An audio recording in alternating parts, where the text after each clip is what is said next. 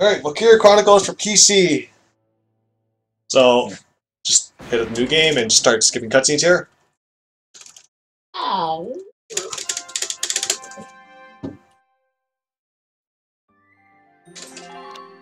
So, when I run this game, I like to use a controller because I'm used to doing all my menuing from the controller.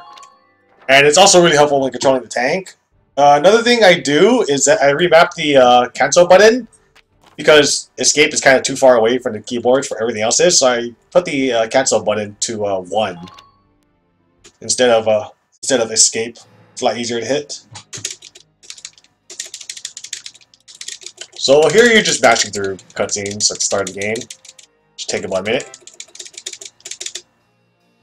And the very first thing you want to do when you go into this level is hit left and down, and you want to select Town Watchman. You don't want to use any of these two characters because it is slower. I timed it. It's 10 seconds slower if you use Vulcan or Alicia. Just don't use them. So you want to select the Town Watchman here. Master tutorials.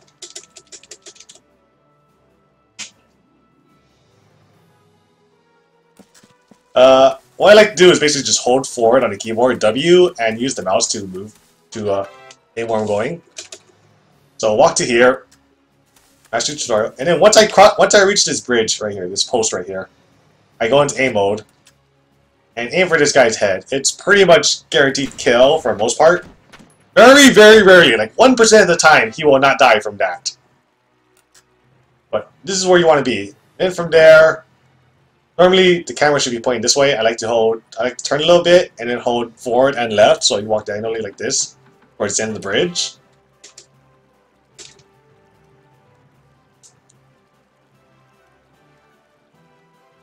Once you cross halfway through the bridge, you get the tutorial message. Just walk towards the end of the bridge. Now here, there's two options. You can head straight this direction, towards the sandbag I'm facing out.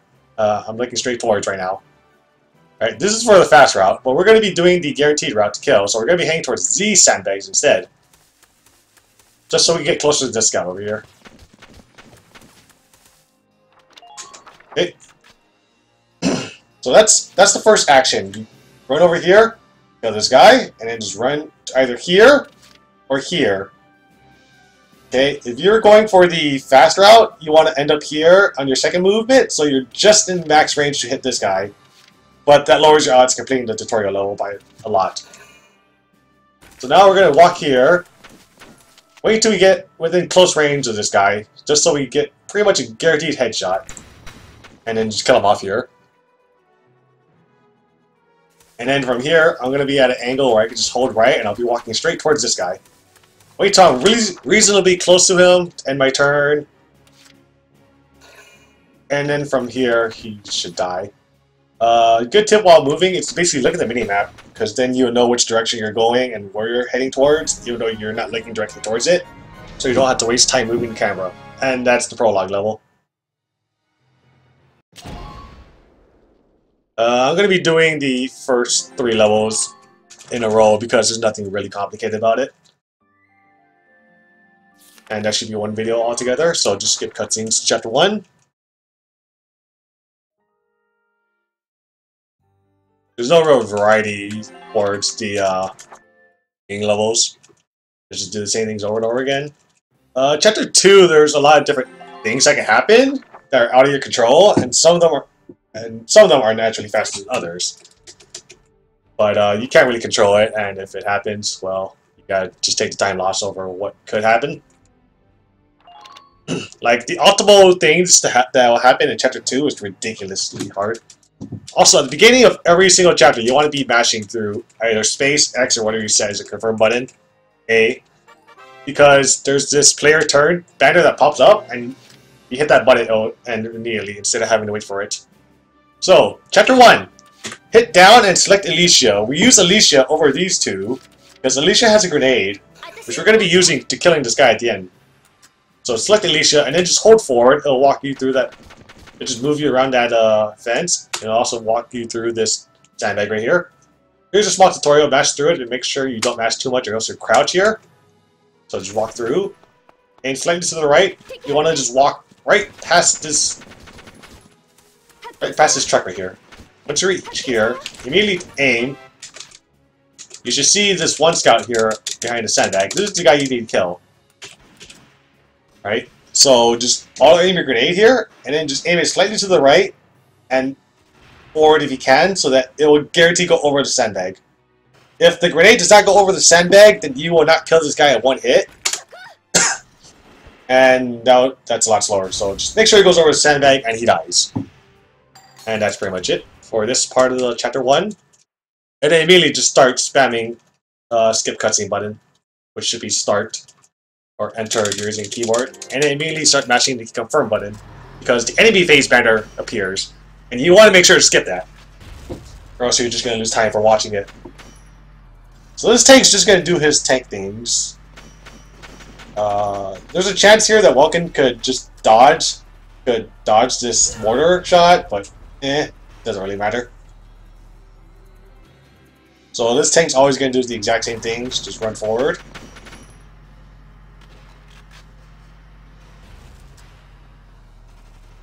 So you just wait here, take a nice bathroom break if you want. So cutscene. And now there's two options here. There's the very safe option of running. So Vulcan has to run over here. Thankfully he can make it in one action. But he's got 4 scouts to go through and a tank. So there's 2 options you can do. You can either run behind the tank here and just make a beeline towards here. Or you can take a more direct route and cross the street in front of the tank. Running behind the tank is very simple. Just run up to the tank, run around him, and then just hug the sidewalk here so that the tank doesn't murder you. That's very easy to show off. Actually, I'll just show off both of them right now.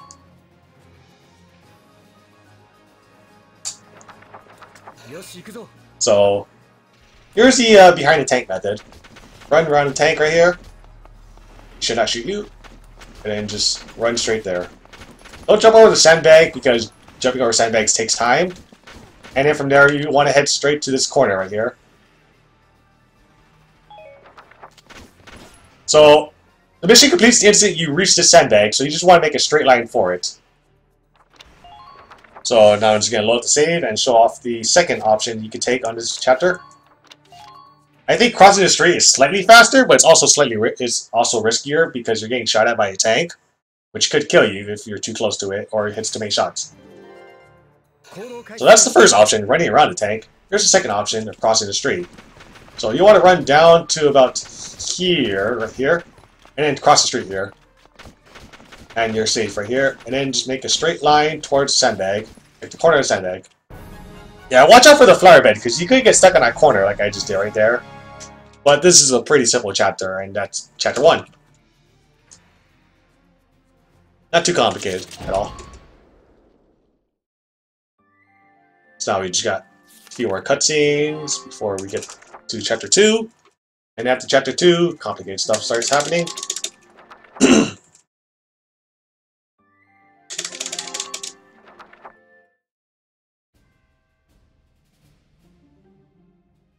So chapter 2 is mostly just a break chapter here.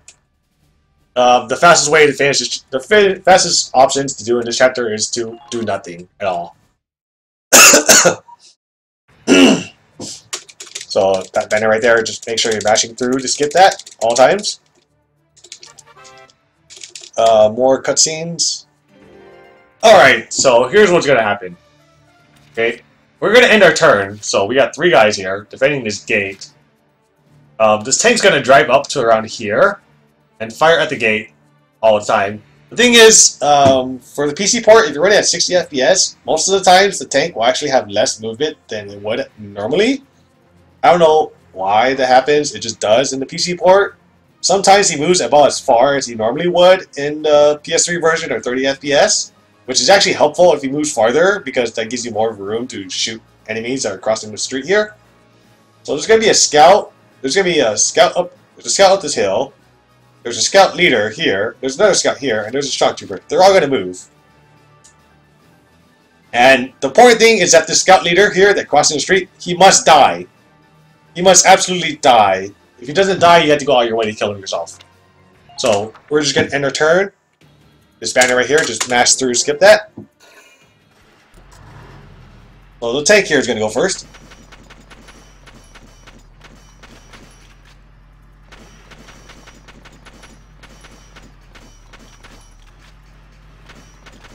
Let's see. Nope, he didn't go all the way forward. So that's 60 FPS, reduced movement for the tanks. Now the scout leader is going to go. No, wait, this is just a regular scout. Sorry.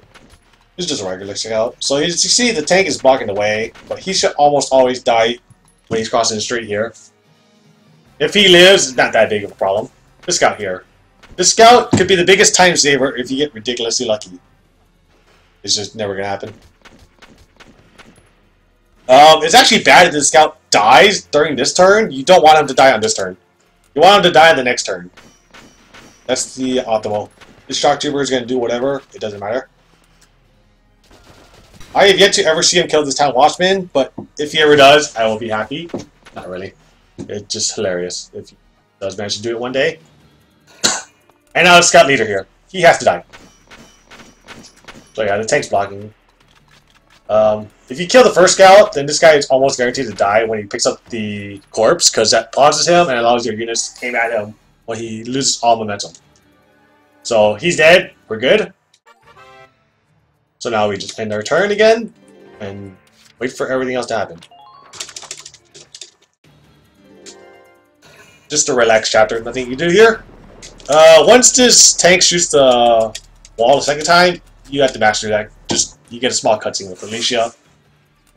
So this guy here hopefully dies to this shot. If he doesn't die, you lose time. There we go, he's dead. Good.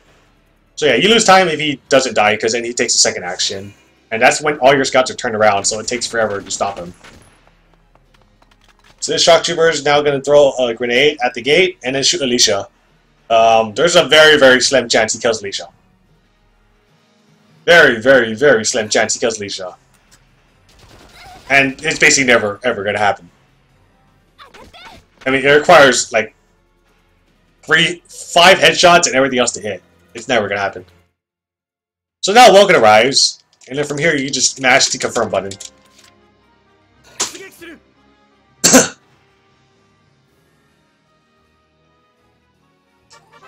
So, when you're driving the tank in this game, my advice is to never ever use the mouse, because when you use the mouse to turn the camera while you're driving a tank, for some reason it'll also turn the tank at the same time, and that burns through all your movement. So I like to use the controller right stick to move the camera for me, while holding forward on the keyboard, so I move in a straight line at all times. Also, it's very useful to have the map open whenever you can. It's instinct for me, just always open the map first thing I do. Now you just run over this tree here, master the text. Now you just want to take a straight line. You want to hug the building I crossed there while you're ramming the barricade. So just hug this building here and then just go straight forward. I'll show off what happens when you use the mouse to aim with or when you use the mouse on a tank here. But look at this. You see my AP? Yeah, it's gone. Just disappearing. Just using the mouse. Like, I'm not even moving. I'm just... Yeah, it's moving my tank forward for some reason. And I don't understand why.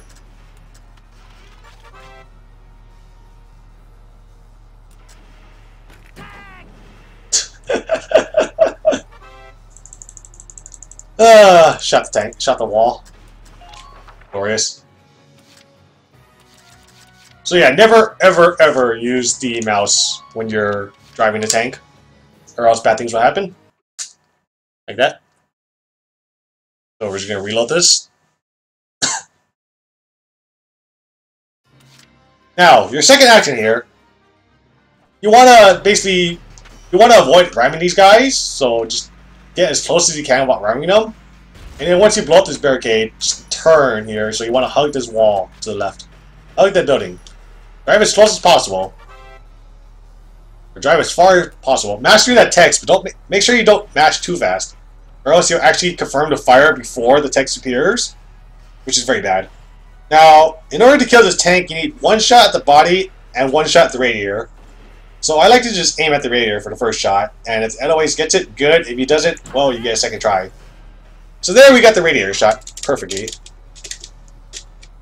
If the 808 misses the radiator and hits the tank, that's fine, because then your second action, you can just drive up this close and just get a guaranteed shot, nearly guaranteed shot at the radiator. But since we already had the radiator shot, we're just going to aim at the body, because it's a lot easier to hit. And that's enough to kill it. And that's chapter 2.